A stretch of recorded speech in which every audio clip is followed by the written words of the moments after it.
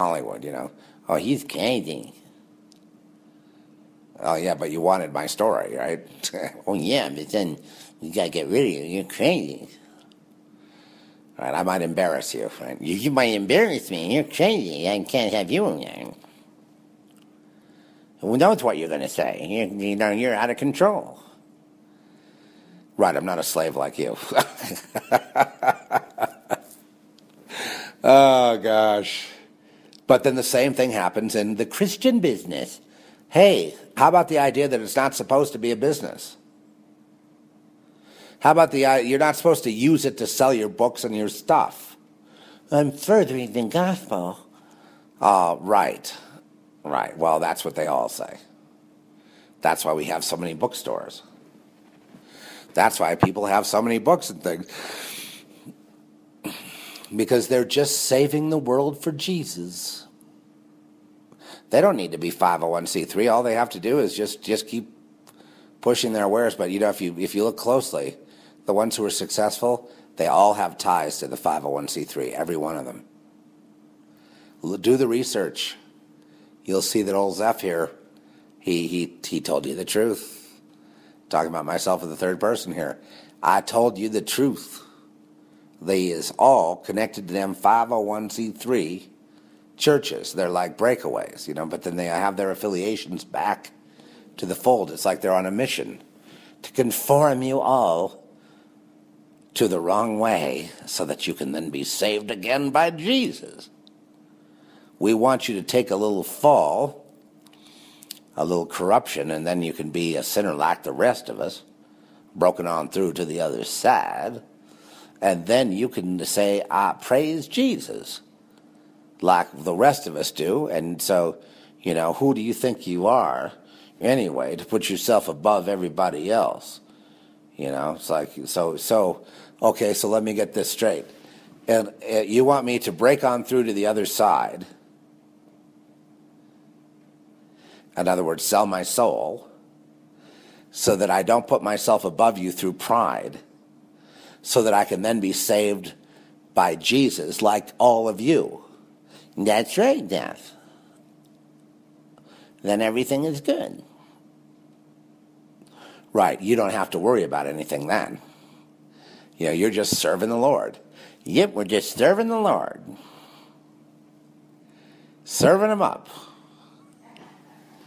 It just...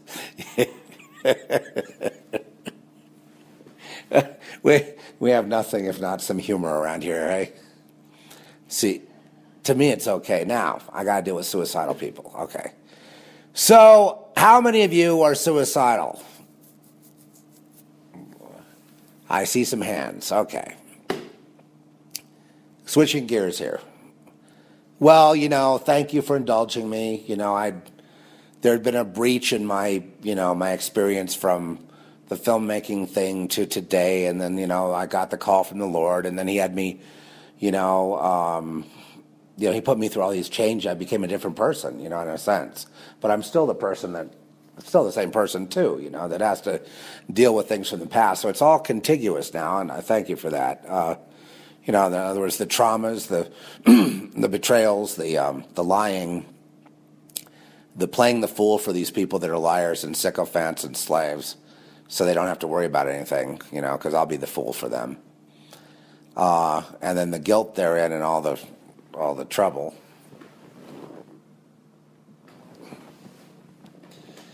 At least now we can look at it all and say, okay, it's cool, man. I don't take it personally. I take it as a systemic situation.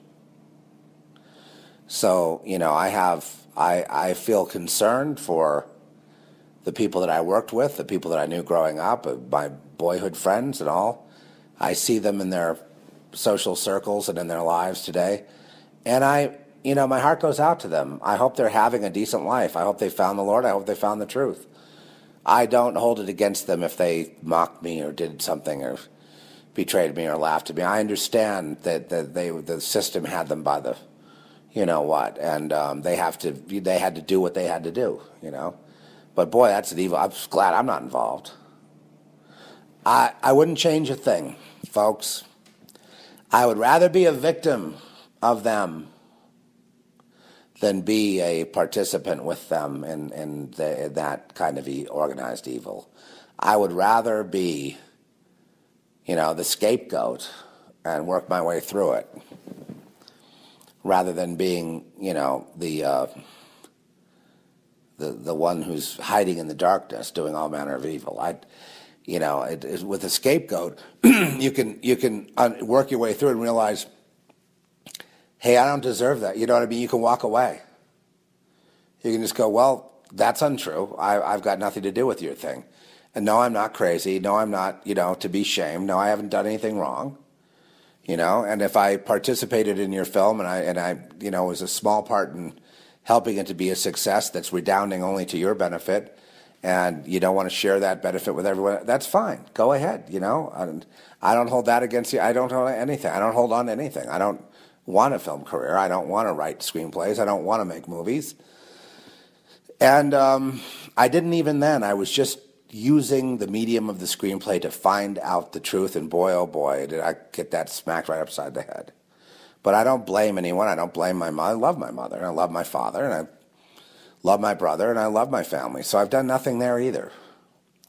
Sure, we had scrapes that had to do with this problem, this situation, and people in the world just say, well, just everyone needs to get along to go along, and go along to get along, and then we'll all do fine. And the people that are not getting it, they're the problem. And no, they're not the problem. They're the solution. Society has it backwards, but okay, I'm not going to blame society either. I am so excited about this track that's going to drop today that I can't tell you. It's about San Bernardino. And San Bernardino, yeah. Oh, it's not what you think. It's called San Bernardino, the Promised Land. But it's really kind of a joke, and yet it isn't. You'd have to understand, I'm a very, very highly skilled artiste. And the kind of things I do in the lyrics are things they won't figure out for 100 years. But, no, I'm just kidding. Just kidding. Just kidding, People don't get me. They just go, oh, look, the work of a crazy man. And that's fine. Oh, look, the work of a lying pervert. That's your work. At least I'm out here. I got no cover. I'm out here in the scalding sun with your rebuke in my face all day long for being what God made me. You know what I mean? So I'm not going to be ashamed of what the Lord made. He didn't make me a piece of garbage. I know you want me to treat myself as garbage, but I'm not going to do it. You, meaning, the collective you out there.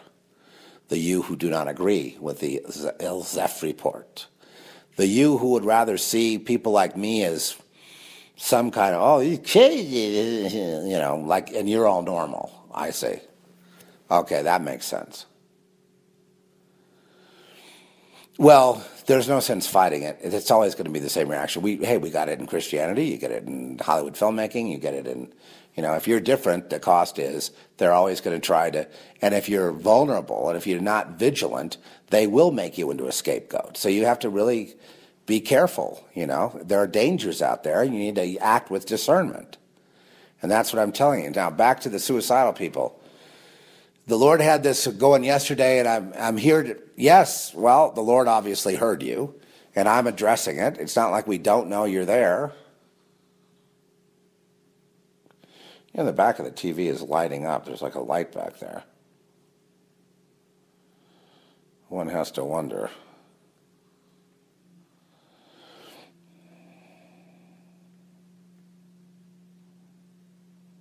Oh, that is highly strange.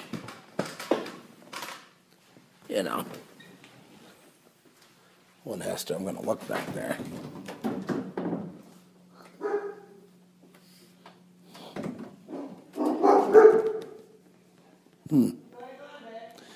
Well, it's some kind of light that's flickering on and off back there.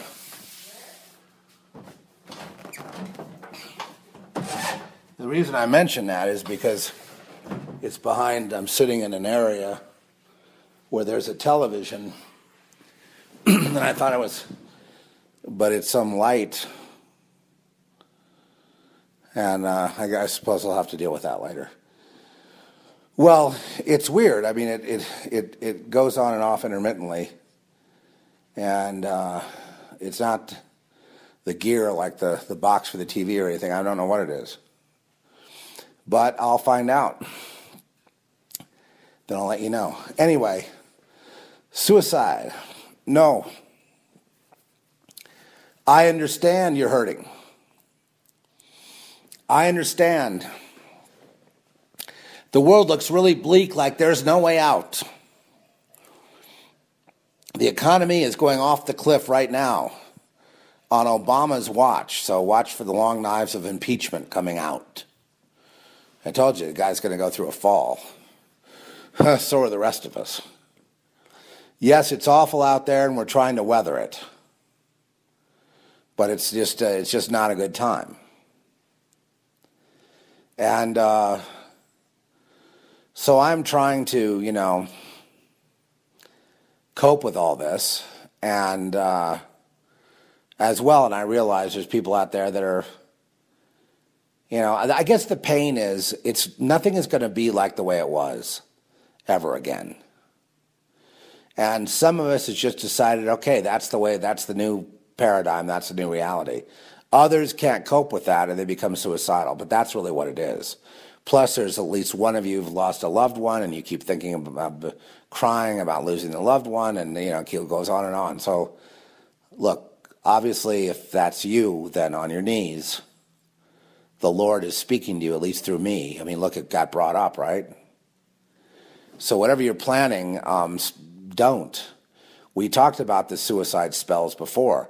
It's just the critters are out manifesting, and a lot of this is witchcraft, and a lot of this is just like they're beaming you with this negative vibes, to off yourself. And the thing is, there's no justification. It ends up being an angry thing. It's like you're killing yourself to punish God for the misery that you feel that God could have eradicated, but He didn't. So it's His fault. So you're going to kill yourself. You need the Lord, and you need you need to be intact before the Lord. Look, whatever happens, let's just cling to the Lord here. Whatever happens outside, whatever happens with the economy or with loved ones, and people come and go, and they die, and we just do the best we can. Then comes time for us to die. There's no guarantee here. It's always been a very dangerous place, this world. It's never been Disneyland. It's never been the agreed upon fantasy world that they tried to inculcate us with. It's always been dangerous. And so, look, it's an honor, a privilege to be here, to be fighting the good fight of faith. There's no better thing you can do right now in the eyes of God than fight the good fight of faith and prove to the Lord that you're just going to stand with Him no matter what. And we need you to hang in there. Even better, we need you to really, get into it. Because there is no other alternative. You're just crying with the world's tears. You're in sorrow with the world's sorrow. To let them lament people dying and people, the Lord wants to make you light as a feather, floating around, dancing. The more chaos it's come, the more people in sorrow, the happier you seem to be, the more of a something people might even be jealous of, because they want to be lifted out of their doldrums, out of their depression. I mean, right now people are just throwing antidepressants down their throats and everything else, because of the fact that, this American dream just went down the tubes. And so so they are committing suicide, but you're not to do that. You are a witness. You belong to the Lord. Let me ask you a question. Do you belong to the world? Did the world accept you, or were you, the black sheep or the odd man out or whatever? No, you're a lamb. Okay, well then you belong to the Lord. You have no business even going down this road of thought. Anyway, the Lord is ministering to you. The holy angels have prevented you from doing something stupid. And I'm telling you, and I couldn't possibly tell you unless the Lord told me, unless it was all hooked up here. completely supernatural. So even the method, where you want to use the car and the exhaust fumes, I'm telling you that that's not only no, but that's a big no, and that's not going to happen. You can't do that because you don't have anywhere else to go but the Lord. That's the only place you can go, and in doing so, you have to honor life that you've been given as a gift. You cannot selfishly or in anger toward God it's an anger toward God. It's not anger toward anyone. You're saying to God, you made junk and this is awful, and you could have made me have a better life, and you just pissed all over me, so I'm taking this away from you. And, then that puts you in the realm of a Satanist. And, what's the difference? The Satanists have all rejected God. God could have made them a better life, but he didn't. They want to be cool. They don't want to be fools. They want to have, employment opportunities and friends and, social networks and private schools for their kids and all that. And, we're not going to, so we got to, right? So we're going to sell our souls to have a better life. That's the dumb thing they do. They've already committed suicide, but suicide's not, you're among the living. And no one said this was easy. But, you get to a point where there's so many bad things that happen that you just start laughing. Have you ever had that? You just kind of joyously go along until they tell you, until the music stops. What good is it worrying about anything? And there's some people that, some of you out there are feeling like, I can't pay the bills, I can't do this, there's no opportunity, I don't know what I'm going to do. And there's always some answer, but you're going to have to calm down. If you were a worlder, down with the world system, down with the whole thing, I could see suicide. I could see people being suicidal there at some point. It's almost a cliche, the Wall Street, people jumping off the buildings on Wall Street during the 29 Depression. I understand that. But if you're Lamb of God, the problem is you don't have much in the way of faith, and you need more faith, but you can't have faith unless you exercise faith. So I'm saying you got to hold on, because a blessing is you're receiving a blessing right now. You just don't recognize it yet, but you will tomorrow. But so this is intervention. The fact that it's even mentioned should blow your mind, and you should be on your face right now and just ask forgiveness, because you're sinning. That's all. Just repent of it and move on. Of course, it might make sense, like I say, for a world, for you it doesn't, because you don't have anywhere else to go. The Lord is pretty much your bread and butter, and that's it. And you better be nice to the Lord, because that's all you've got. That's all any one of us has. So, no matter how bad it gets, we've got the Lord, and we just have to do right by him. And if it does get bad, then it's a test. It's a test because he's growing your faith. Okay, fine, let's have our faith grown. But, again, it's just out of the question. You can't do it. There is no way that it's not going to be perceived as anything noble on your part anyway.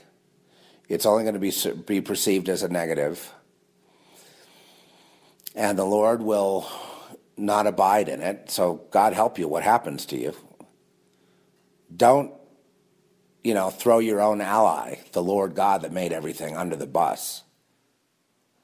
That's essentially the way it would be seen. And I know you don't want to be remembered for being so angry at God you kill yourself. To the worlders with their tragic lives, their ennui and their basically their nihilism. Yeah, I can see it. The Hemlock Society, but that's not your way. You see, because you've already surrendered your life to the Lord. Let him dictate. He dictates your steps. He knows the day of your death. He is the one that you go to for redress of your complaints. If I have to be here every day to remind you of this, I will be. But right now I'm reminding you of it because the Lord's telling me, yes, the warfare is ramped up big time. The suicidal thoughts that you have are not your own thoughts anyway. Once again, the suicidal thoughts you're having, and there's more than one, are not your own thoughts anyway. This will pass. But you have to be still, stop moving around, get into the Word, pray, Psalm 23 over you, Psalm 91, Psalm 16, whatever, Psalm 18, by His stripes we are healed, in Isaiah, all of it, all of that applies. Lord is a salve, and He will soothe and ease you. He's there, but you need to call on Him rather than calling on your own twisted thoughts. You don't belong to the world. You belong to the Lord. You are the property of Yahweh, Yeshua. You're not your own anymore. You weren't. You can't just suddenly decide you're not going to play anymore, and because legally you can't do it. You've laid your life down already. You've died to Christ, and there's no going back anywhere. There is no anywhere to go to. So like me, I could cry you a river right now of all the bad things that happened, or I can choose to go on joyously in the Lord, trusting Him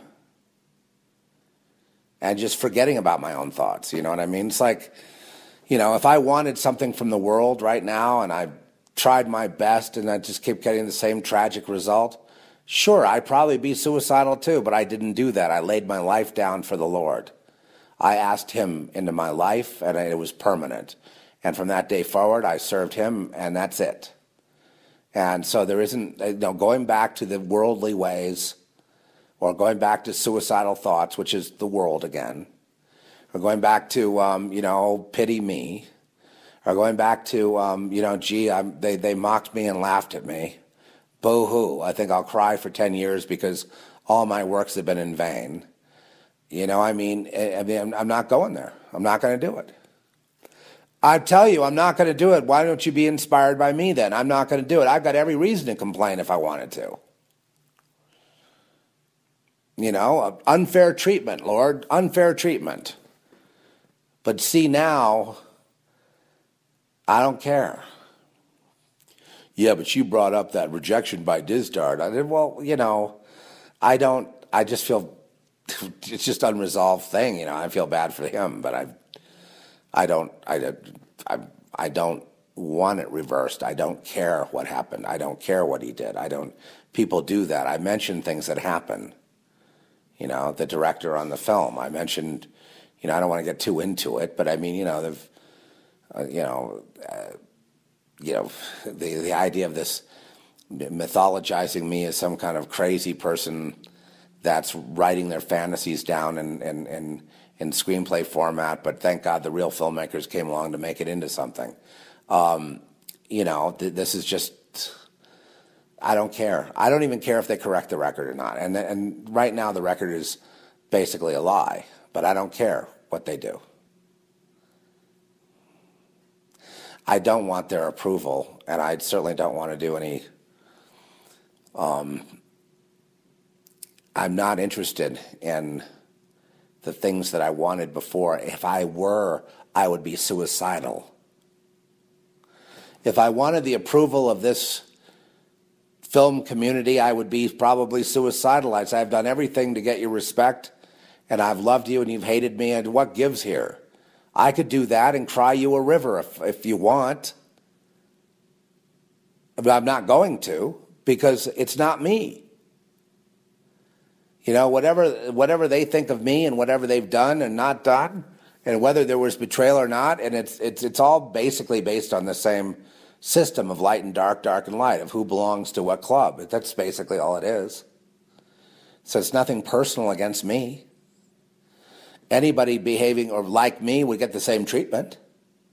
So I ain't going to cry nobody a river, okay? Because it's not for me to do. I didn't do anything wrong. And I did nothing to be ashamed of. I mean, what would you do in my circumstance? I'd like to see you hardcore worlders out. I'd like to see you survive that.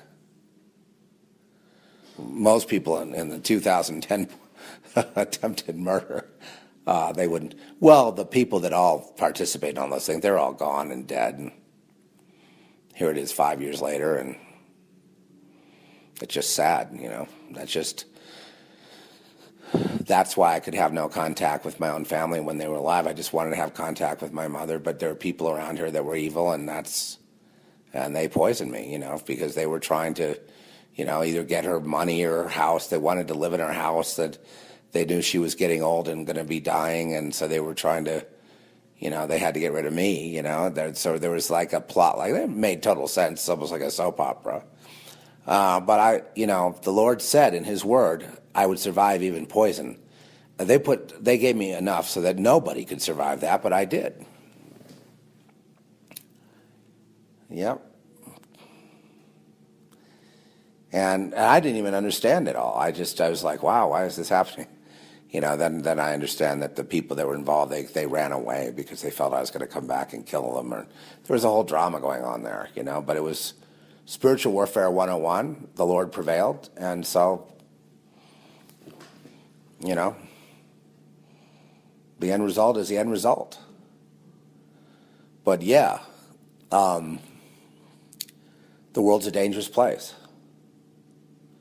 And there's a lot of people sitting in jail and sitting in, loony bins, mental hospitals and stuff, who didn't do anything wrong to anybody. And who are innocent and are in there because they were set up.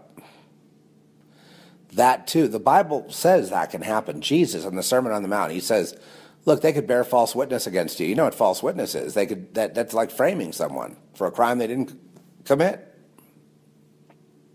And they do this because you belong to Jesus, because you're on that other side. They don't do it to themselves. Well, actually they do, but they're looking for those lambs. It's a horrible thing to understand on a very deep level. It's a horrifying thing to understand this is the system that rules the entire world, that affects every single life. That people tend to know something about. They don't know a lot about it, but they know they're involved in something. But they just can't look at it because they're trying to cope with they believe in the surface reality of their lives, and this other stuff is, to them, very speculative. To me, the surface reality is speculative, and what I'm talking about is the real nitty-gritty hardcore truth. The truth that affects every single life upon the earth. This thing I'm talking about affects every single human being upon the entire earth. Not, the families that rule the world of the Illuminati. And that's why they were fascinated with that film that I did, because they felt like it was a key to the families that rule the world, like the Illuminati or whatever. And so they're always interested in things like that. But it's deeper than that. The actual viewer of a film like that is also affected within themselves. There's something that resonates. And what I talk about here is the very thing that resonates. What I did in that film is the very thing that resonates. That's why I said, if they go to make a sequel, at long last, after so many years, it's just, I wouldn't make a sequel out of that. That was a campy thing. But it would be a disaster waiting to happen unless they have the essence, unless they have the real thing. It's not just about conspiracy theory. It's not just about, like a they live type of thing. It's not about that. There's some kind of vibe, almost like this spirit that's got to be on it, or I just wouldn't do it. But I don't know what the status is of it. I don't really care to look into it. I walked away from all that, and I've for a long time lived in embarrassment of that film. I was just so embarrassed of how awful it turned out. Now they're calling it it wasn't awful. It was like done on purpose. It was genius. And I'm like, I was there in the meetings. I was there, and it wasn't exactly. It's okay. However they want to spin it, that's fine. But that's not the way they're spinning it isn't exactly what happened. If you want the truth about it, you can talk to me. I don't think you get the truth from them now. These interviewers were just thinking they were onto something, with the interview. And it's like, you guys aren't getting the truth about this thing. That's why the weird thing about it is it can never connect to the Zeph report, or all bets are off. Because the Zeph report doubles down, not ashamed at all, but doubling down on it because we know the truth. And so, we talk about the truth that people don't talk about, and if people got from that film to the Zeph report, there would be a real problem. So they got to keep that on the, it's got to be like, oh, God, how would we deal with that? Well, here's how you deal with it. You could say that Zeph Daniel is his own entity, and that the earlier person, the other name, there's no connection between the two. And you could do that.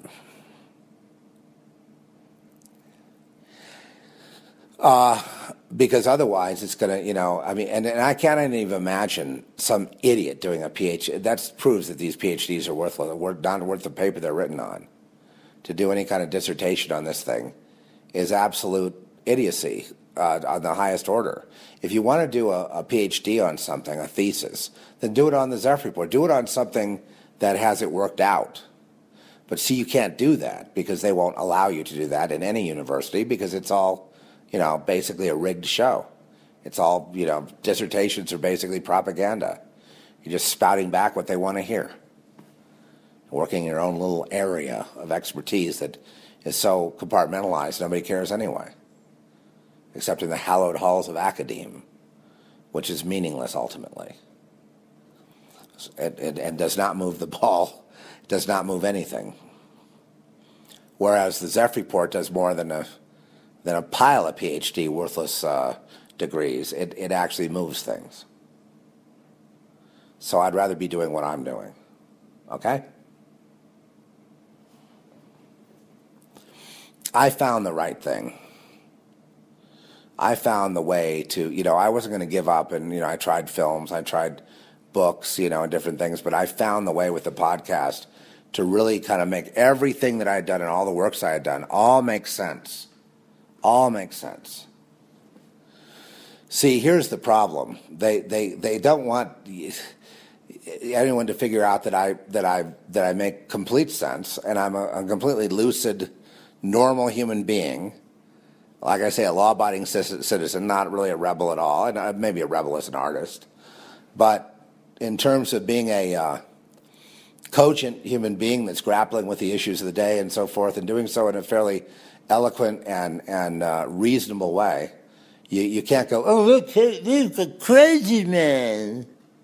And he like to scream that crazy. And we had to, but he was crazy. And then we kind of worked it out. And, my genius is really what, there's all this. I had to, that wasn't the life for me. That was me, as the prodigal son, working in, on someone else's farm in the pigsty, getting all kinds of crap thrown on me. And, I was like, after a while, you just get sick of it. It's like, okay, I tried to do something beautiful here. I tried to find the truth, and I tried to cope with it as best I could. Then I found out from an old writing partner, that they were taking bets on how long I would live. So they obviously knew something that they're not admitting. Yeah, they would bet on how long I would live. A lot of them are dead now. They bet how long I would live. The nice film community, figuring that I'll be because a lot of people that are lambs, wind up being barbecued. I mean, they wind up being sacrifices in ho-ho wood. It's just the way. I don't know why it's that way. It's awful. They gobble up souls and lives like it's McDonald's. And, so the Lord, moved me out of there, moved me on. Plus, having filmmaking as your God, or, like having, anything be so precious, that you live, or like your novel and you're living in your characters and they're so important. They're not important. It's a vehicle for you to say something. But as far as it being the thing, God forbids that because it's also incorrect. It cannot do anything. It's a process that's happening. And novels and music tracks and paintings and things come out of that process. But they in and of themselves are not to be worshipped, but rather seen as a process, something to consider on the path, which is fluid, which the world does not and will not comprehend, ever. Otherwise, it would not be the world. The world wants permanence. The world wants stability. The world wants everyone to think that this is permanent. We're going to live forever. Of course, that's a lie. The world wants us to believe in some kind of, security or social security or some kind of, security in retirement and some kind of life. Those days are over. And that's why, you're going to see suicides, but it can't be you, the lambs. It will be them. As they see their world that they created, that they lied for, that they cheated for, that they did harm to innocent ones to maintain. They're going to see it fall around, and they're going to be the victims. And that's, you heard that here first. You cannot, in a glass house, you don't throw rocks, and, this has basically been a house of cards from the beginning. There is no guarantee. We're going to do the best we can. I hope we succeed. I'm just going to put my faith in the Lord that he steers the boat. I'm still a capitalist. I still believe in free markets. I believe in fair trade. I believe in, there's people out there doing really great with investments and with, with inventions that are things you can invest in. And I see people planning for the future. That's always a good sign. And using their creativity. And I love that. I love seeing that. I don't want to, I certainly won't be the one that stops anyone. And more power to these people. If they want to go make their movies and make sequels to something I might have been involved in, great. I hold no grudge, I have to go through my own incidents and traumas to clear them, and I'm good, The healing that I have is I am not ashamed.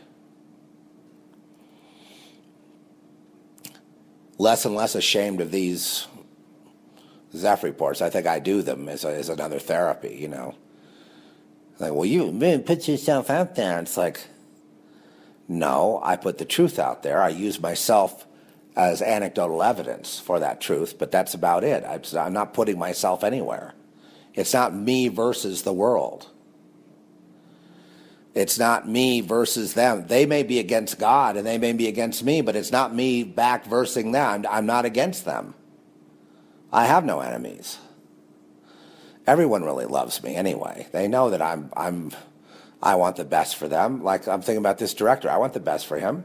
I enjoyed our time together, and I've got no ill will. I don't, if making movies makes him happy, well then hopefully he'll make a ton of them before he kicks the bucket, But I just, but no one's happy. Everybody is grappling for something and no one's happy. And it's just like everybody is hustling up and it's harder and harder to hustle, So we're going to have people dropping through the cracks of society, okay? Our society is very, very damaged. That's why I think there's interest in a movie called Society, because it's damaged. It's a movie about the system. It's allegorical at best, and that's all it ever was. Well, they can make anything out of it they like, They can say whatever they want. I want to tell you people, who have a thin skin, the one thing you've got to do out there is in third world countries, a lot of people that paint their cars, you see in India and you see in like the Caribbean, and you see down in Africa and some places, they paint the cars, that even if they're taxis, they paint things on them. Well, in the Caribbean, there's one saying they like to paint on their cars, and that's let them say, okay? Let them say. And in that statement, you have a lot of wisdom. It's like a street wisdom, but it's really the way you have to be. You can't let what they say about you, even like I read, about me being mentioned, and being thought of in a way that just I don't believe is true. But I'm going to let them have their say. I don't need to go correct the record. I got nothing to do with it. My life is rolling on.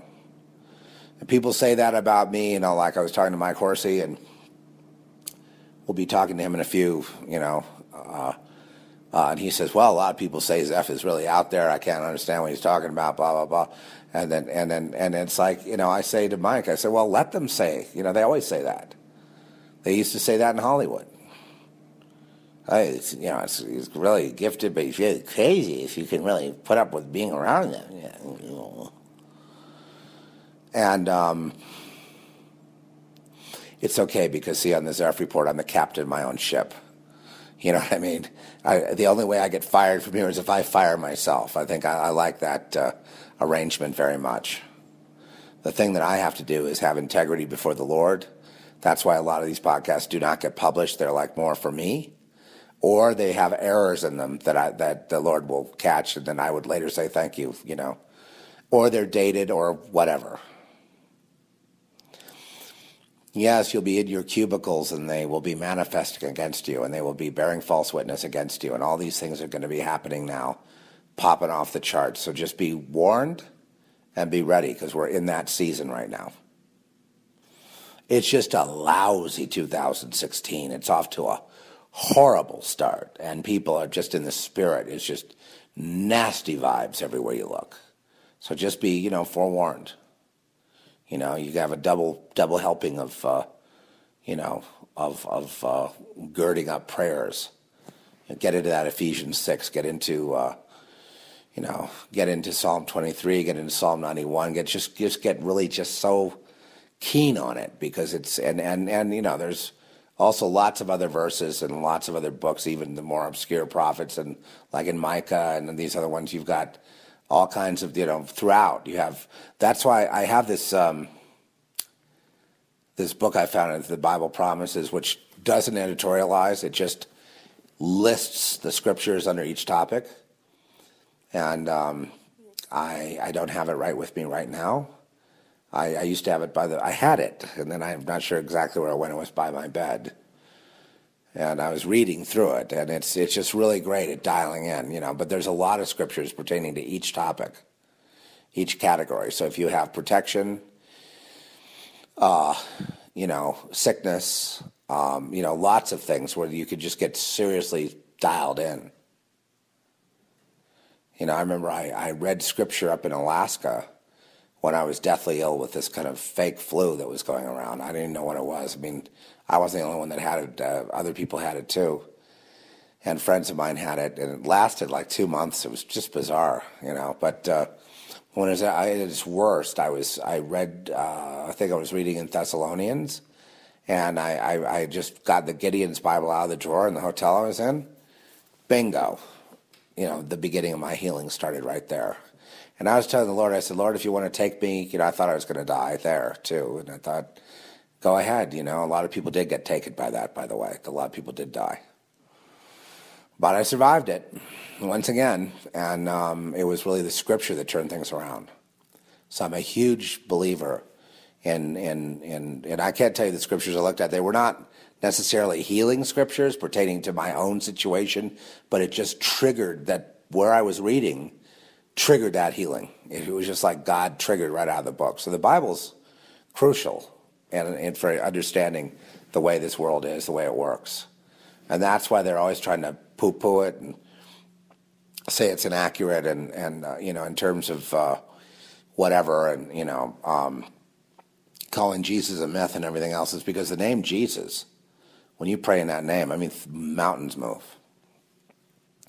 The only people that have gotten out of the whole abduction thing, which is basically demonic, generational demonic harassment and hybridization, to a certain degree. But the people that get that kind of harassment are have all, when they totally came into the Lord and they started using that, the name Jesus, the whole abductee thing goes away. Same thing with gang stalking, same thing with all of it. It just gets put into a different category. I mean, it may flare up from time to time. It's not like it was, though.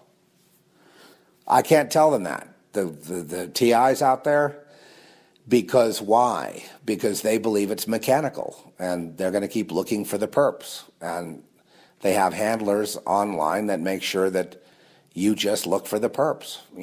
That's their job, is to keep you in this very narrow, kind of myopic, mission of finding out who's operating the satellites and what about the electronic trucks and drones and all, and they keep chasing that around like a dog chasing its tail, getting nowhere. And they get nowhere. They don't get relief. That's where I come in. I'm offering relief. You go the way of the Lord, you get relief. You're going to get results. You pray in Jesus' name, you damn right that a lot of that stuff's going to fall away.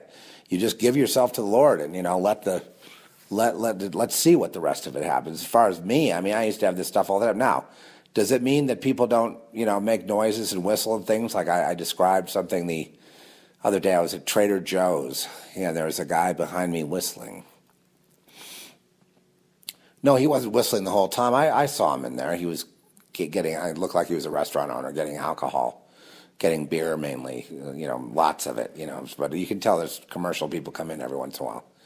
And so he was kind of a cool guy, a little older than me. And then when he was in the line, he was kind of staring at me, and then he'd whistle. And I'd looked over at him, and he'd start whistling, and it's like, okay. So it was like, all right, I understand. And so I had this vision. I don't know, I might have told you this on a podcast, but then I didn't publish it. Okay, but then I had this vision in my mind's eye of just turning around and beating his face in and just punching him out for no reason.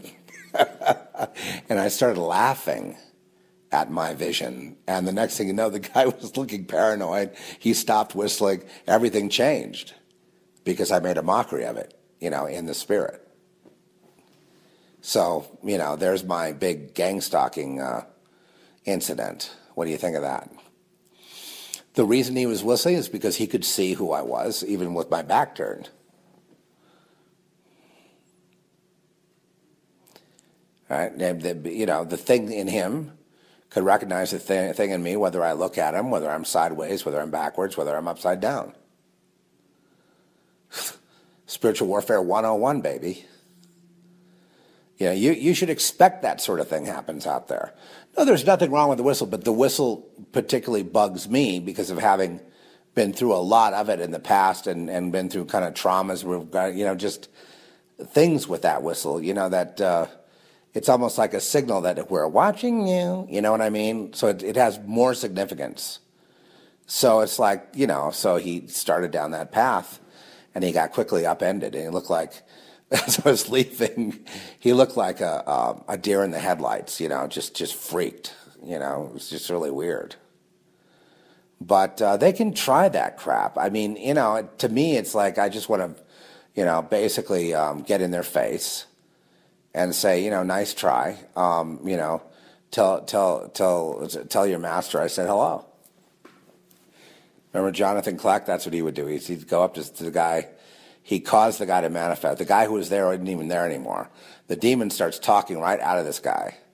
And he goes, tell your boss I said hello, making like the Illuminati triangle sign with his eye. He had some balls. Yeah, that was cool. I enjoyed his company and his spirit, his fighting spirit. I know I've kind of lost contact with everybody, But just the Lord has me in a kind of a more sequestered thing. I've been mainly just, we'll be talking to Mike Horsey today, and hopefully we'll be doing a Z and Frankie tomorrow, and then I'm looking for people to interview about things. I was going to do a screencast today. I just haven't gotten around. I signed up for the screencast software, and that's where you can lay out your presentation, and it captures what's on your screen, but you can talk and explain what you're talking about and show people the evidence of what you're looking at. I wanted to look at Obama's fake crocodile tear and the stuff he rubbed under his eye. That's like a Hollywood thing, that stuff you rub under your eye. No, I've been around that a lot. And there's eye drops that cause you to tear, and then there's stuff you rub under your eye that causes you to tear. And that's what he had. And it's proven by the pictures. So I was thinking, okay, I'll just focus in on that crocodile tear, because it was just so blatant, because he's such a bad actor. I mean, nobody in their right mind would believe, but everyone reported like it was real. And so I'm living in a bizarre universe, you know. I mean, I don't even look for conspiracies. I see them. You know, most of the time, if Obama's on the tube, like say in the kitchen, there's a little screen in there, and I usually just mute it. I don't want to hear his voice. I don't want anything to do with him. You know, the idea that there's a criminal involved in my destiny, being a citizen of the United States, you know, someone that lies like, you know, 85% of the time that he talks, I have no interest in. Conversely, when Trump is talking, because he just says whatever's on his mind, very refreshing. I dig that. I'm happy. It's a bit like a miracle of God that he's out there with all the opposition against him, that he just keeps on and going. I just think that's beautiful. I love it. But people tell me, you know, he's dangerous and he's bad, and he's really down with the whole program of the New World Order, and he's gonna get the presidency, and then he's gonna turn around and betray it. I'm like, hey, you know, we already had Congress betray us completely. We had Obamacare rammed through. I mean, you know, we've had this gun grab thing going on, which is a pretext to, you know, the knock on the door. And they know what they're doing. And so we've had nothing but betrayal. How is this Donald Trump going to be the ultimate betrayal? You're wrong there. You know, my heart's been broken by these lousy, awful people in Congress and these awful people in the presidency. And it's been, you know, we've had two sort of globalist neocon type presidents right in a row. Now here we are in the same global debt crisis we had back in 2008.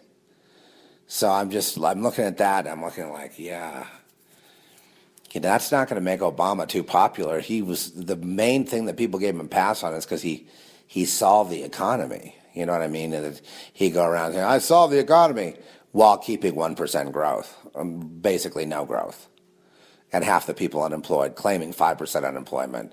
Amazing. He had his cake and his eating it too. He's destroyed the United States economy while touting his success with it. Well, now the chickens are coming home to roost, and he's looked at as a complete economic failure. So that will lead to impeachment proceedings, in my view. That's the last. If the economy goes, you can look toward pure hatred toward Obama, except for the hardcore, wealthy, elite leftists. You know, the limousine liberals will always be there. You know, for Hillary, Bill, Obama, you know, whatever, take your garden variety criminal, whatever they are, psychopath, they'll be there. Because that's how they roll. You know, if anything, these independent filmmakers I was around in Hollywood, the problem with them is they were too honest and too earnest. The real players out there are just like, you know, politicians. They're ruthless, they're Machiavellian, they're corrupt. And that's how the whole system rolls in entertainment. It's all run by the mob as well. In fact, even that movie, that Society movie, that was all financed by, they said, Japanese money from these major corporations. But then later I find out, no, that was Japanese mob money. You know, and then they say, no, it was from Mitsubishi. It's like, well, is there a difference? So it's corporatocracy money. Okay, fine. But it's very weird. I was back in the old money laundering days. Yeah, you know, the idea of that there's some kind of purity when you get up to positions of great power and wealth and corporations, and you know that then you find out, you know, the human trafficking that Govinda and I talk about, and you know that we're really working to, you know, through our means to bring public awareness to the fact that there's more slavery on this planet today than there ever has been in the history of the world. And that's just a shameful legacy. So yeah, I do bring up a fault with society. That's right, society. The funny thing to me is these people that made society, they should be thrilled that they're saying something and not try to water it down into, oh, it's really about equality. I mean, that's just like this liberal garbage, you know. It's about the satanic system. Deal with it. And unless this guy ever gets that through his head, he's never. It's like he made a movie that he's never going to see. It's like the people that were involved in it, they never knew what they were involved in. You know? And if they want to make a sequel and they don't even know what they're involved in, they better. The only way they're going to get a sequel that's going to be worth a damn is if they talk to me, and they can't do that because then they'd have to acknowledge that, the Zeph report exists and that, maybe I wasn't crazy. They can't go there. It's a weird, Anyway, and I wouldn't, of course I would love to see a movie that was serious about exposing this whole thing. That would be really something, Even if something like Glass Backwards, which is another allegory that describes the satanic system as a satire. It is, that was my most brilliant form literary achievement. It was met with absolute thud. The Christians hated it because it was, they said it was demonic or whatever because it had the F word in it. And it had, sex in it, so right there was, written off. And the world, of course, thud because it was like touching on things they don't want touched on that are classified. And so it met with, a thud everywhere it went. So I thought, maybe it'll have a life. And recently a guy found one online that I had signed. And he showed it to me. I think he showed me a picture of it. And I was like, I hope you understand that you're going to read something very perverse there. That's not like Lamb that was lifting up the scriptures and the lambs and prophecy and the Lord. It wasn't like that. This is a book where the devil pops in, Satan, talks to the reader and says, stop reading. Tells you the reader, to stop reading and to stop sympathizing with the character. He's telling you that the character is a liar, and so he's discrediting the character. So it was my highest and best work, and as all highest and best works deserve, it got thrown right in the trash can, and that's where highest and best works go. It'll be discovered one day. I have no doubt. Because people are hungry for anything. And, but see, to me, that book would make an incredible satirical, black comedy, horrific movie. It would be way better than Society or any of those other concepts, or They Live, or any of it. Especially since you're really going allegory, you're really dealing with the protagonist, and it's so not about what it's about. You know what I mean? And that's where the artistry comes in, to be able to do that. And most people, unless you're literary people, you wouldn't understand what that means. But it's really nice if you can write things about something and characters are really dedicated to something, but then it's not about that at all. And that then has resonance throughout, of truth throughout our society, throughout people. And eventually they'll have lit classes where they talk about the symbolism and, but you don't want to do that on purpose. You're telling a story, then later you find out you've been telling another story. And when that happens, it's just beautiful. That's art. That's literary art. So this does rise to that level, but so far, the trash can is the only place it goes. You shouldn't put it in the trash can. It's a collector item. But nobody so far who has read it has ever gotten it. They just kind of embarrassing, they kind of pat me on the head and they sort of, shit, we better just put this off to the side. You know what I mean? And it's kind of like, yeah, let's just forget Z ever did that type of thing. Like it's garbage. It's not garbage. It was highly crafted. Now, I don't know if there's any typos in it. There's got to be, because I know we proofed it ourselves. Lamb, I hired a proofreader. And, that kind of form of writing, literary writing, novel writing, poetry writing, that kind of thing, I can see that.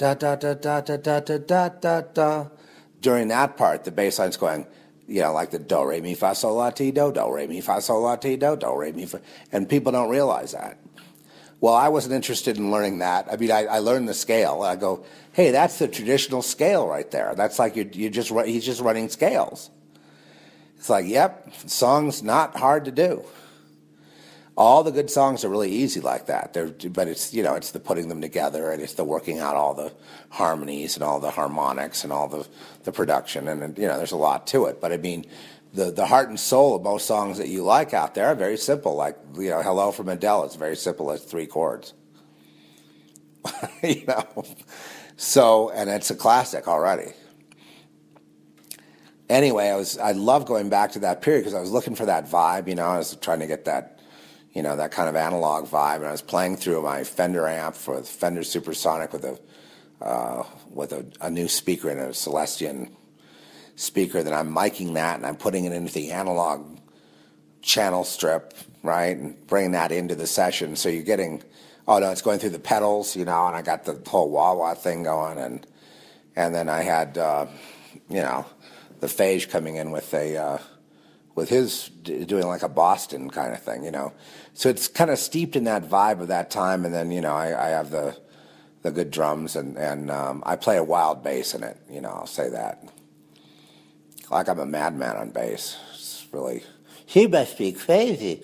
So I'm kind of happy with the way it turned out, and then I started doing the vocals, and the vocals turned out really good. The lyrics turned out really excellent, top. And it's got everything going for it, including, when you hear it, you'll think, wow, there's lots of changes in there, and lots of, it's like we're doing, but they're not really complicated. They're just like where emotionally, where the hook of the thing, where it needs to go next. And it's only like 3 minutes, which I'm really proud of that it doesn't blather on. And so I started, then we listened to Frank Zappa's San Bernardino. He shortens it to San Bernardino, which is a satirical song about, something that's just in the sticks as San Bernardino. That was a joke back in the day in SoCal. His name is Bobby, he looks like a potato.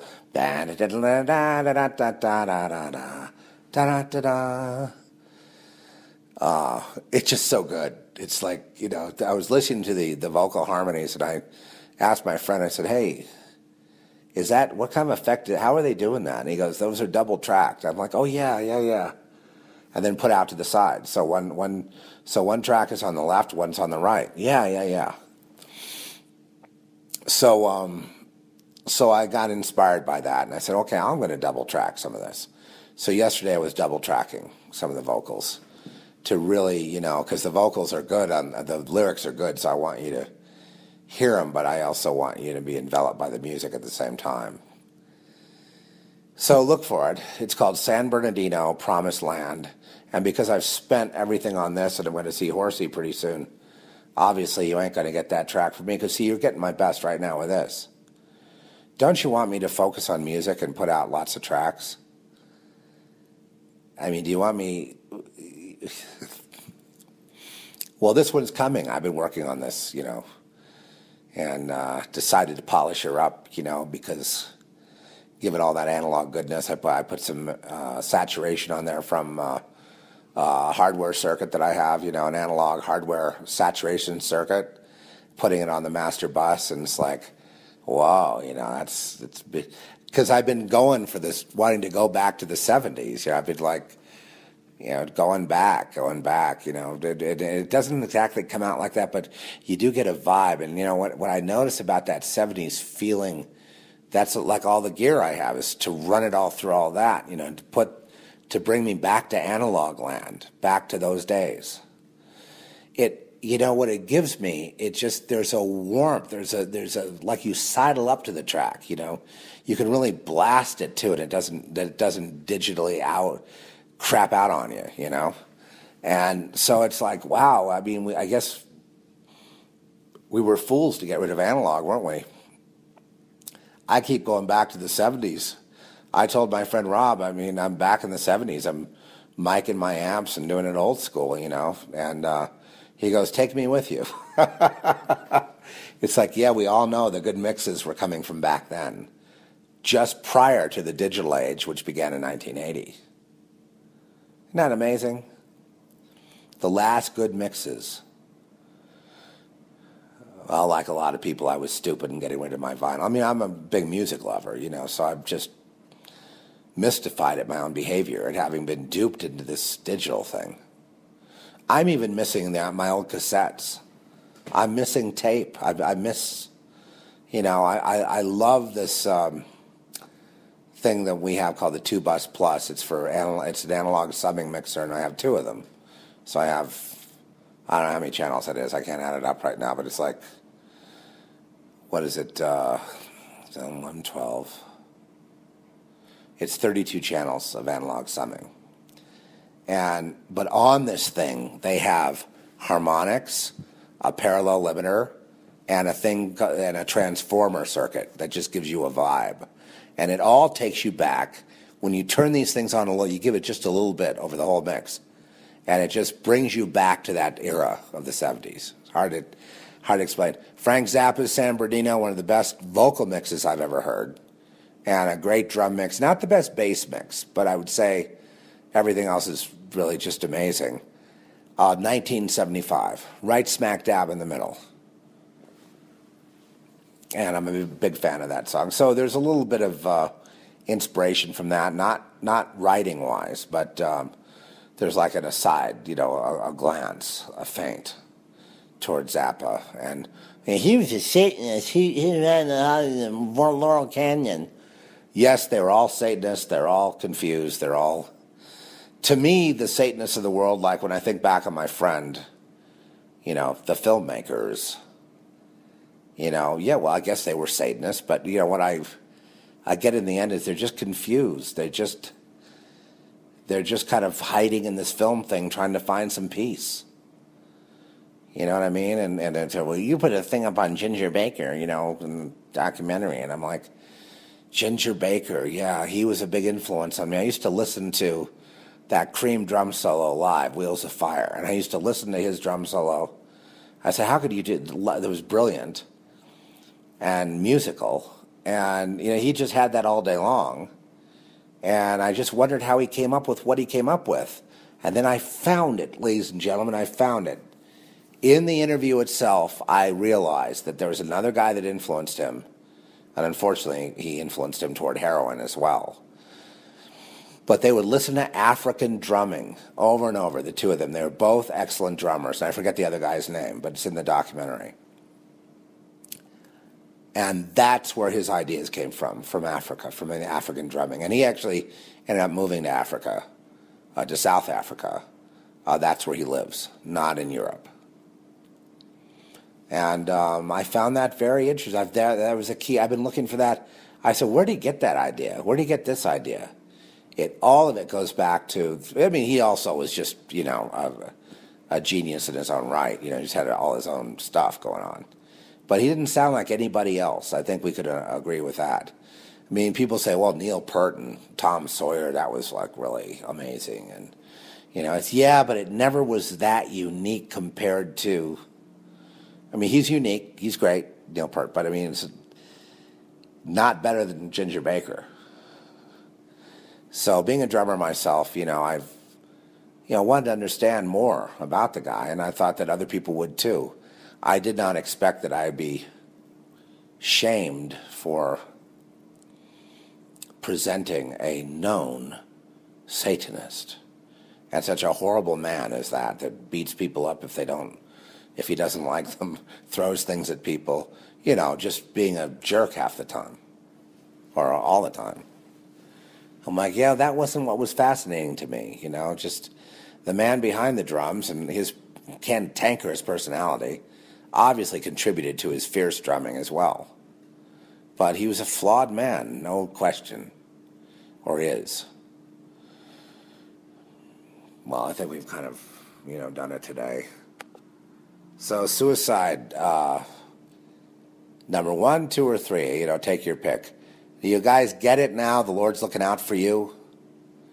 The holy angels are ministering to you. They're in your bed with you. They're at your bedside. They're helping you. This thing, I can feel it's already passing. I don't mind. I'm not mad at you. No, I just want you to understand that the thoughts of suicide right now are not your own. There's a lot of spiritual warfare going on right now.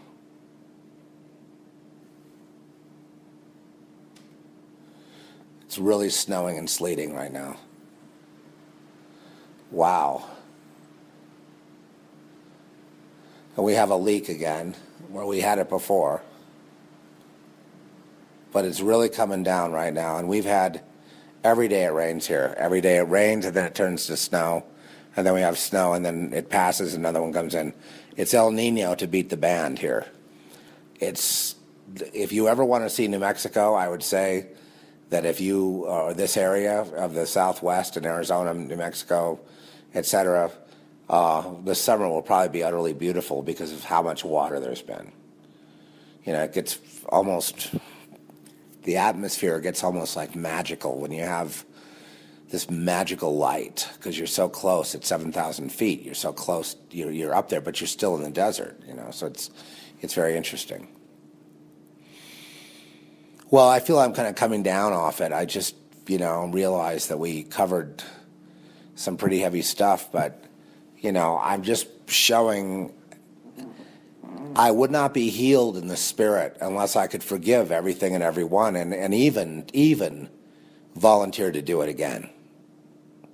If I had to do it again, I wouldn't change a thing, ladies and gentlemen, not one thing. And even if I know there were some very painful moments, but I would still rather go through that than be, than the alternative. So no regrets. I have gratitude.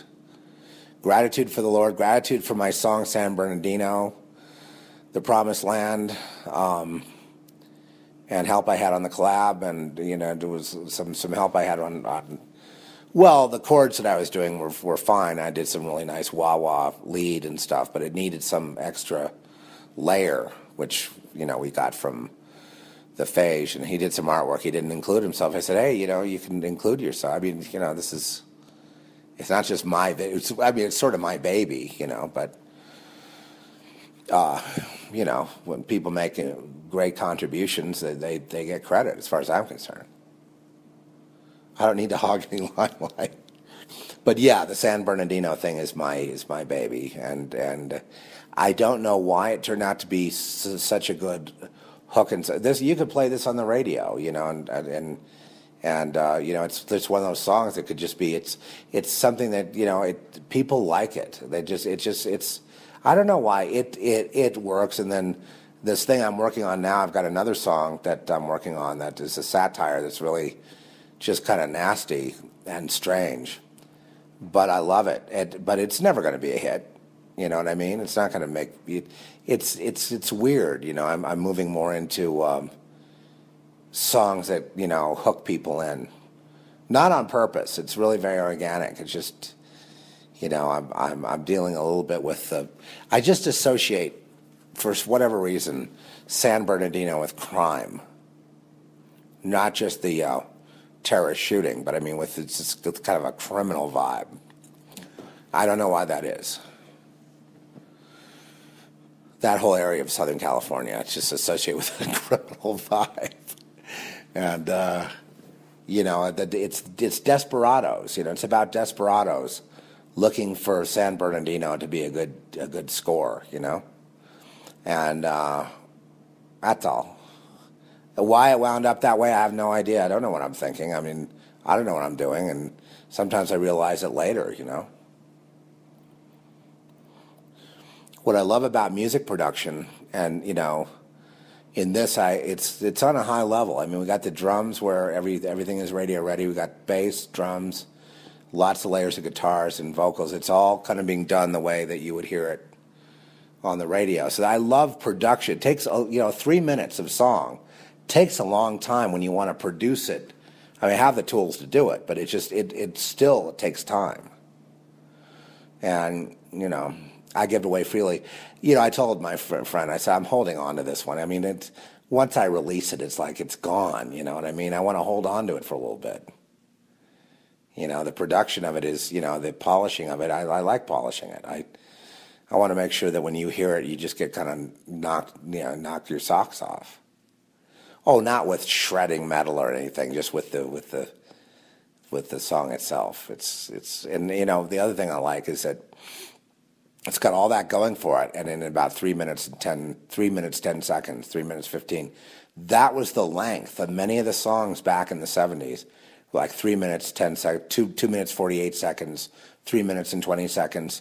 It was all around that time, and I find that very interesting as well. How that kind of coincidentally became that. So there's my spiel about that. What I'm going to talk to Mike about is spend about half of it on Bible prophecy in the world and how he sees things prophetically. And then I want to spend another half hour on the economy of what he thinks is coming up. I'm sensing, and I'll just lay this out straight to you people, I'm sensing a huge, rubber band snapshot crazily to the upside of commodities.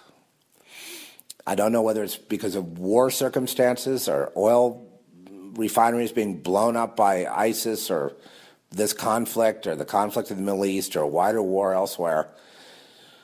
But somehow I just see this kind of like this sort of snapping of commodities to going out of sight, to being unaffordable by most people.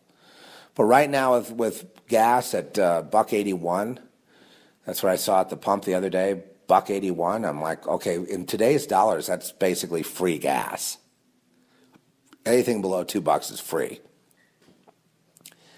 And you'd have to be a fool if you think they're going to give it to you for free for much longer. You know, they've been giving it to you for free because they're in a war right now to break the back of the frackers and stuff. And so the Saudis have taken a hit as well.